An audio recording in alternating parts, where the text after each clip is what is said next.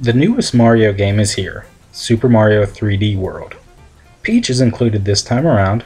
With Mario, Luigi, and Toad, she rounds out the Super Mario Bros. 2 lineup. This was one of the most controversial games in Mario's history. Personally, I loved it. No matter how you feel about this 1988 release, Peach is a fun addition to the game. Her floating ability comes in handy, that is if you don't consider that cheating.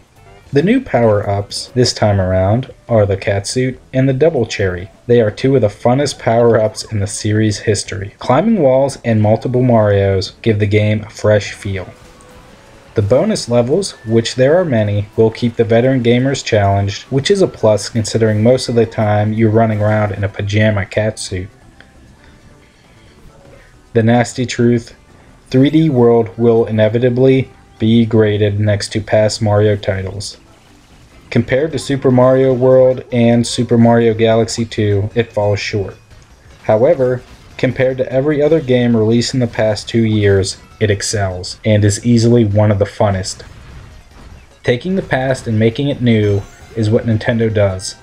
Sometimes it misfires, but the plucking of Peach and the Tanuki suit from the past, with the Catsuit, Double Cherry, and the best final boss fight of any Mario game, spoiler alert, it's with Bowser, make this a game that cannot be scoffed at for being just for kids.